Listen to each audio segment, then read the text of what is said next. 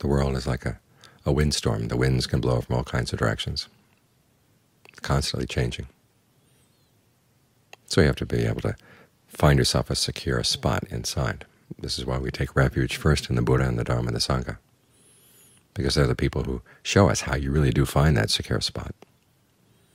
The reason we need external refuges is because there's all kinds of misinformation out there about how you're going to be happy. And so you want to find somebody who's reliable, someone whose method has shown real results.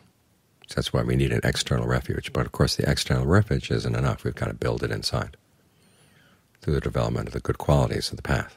We've got virtue, concentration, discernment.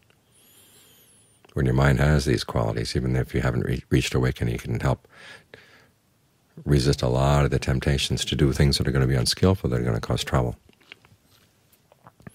You're beginning to find a good, solid place where you're not going to be blown around by the wind.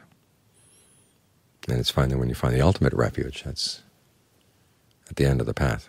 Okay, that's when you're really rooted. No winds can blow you around.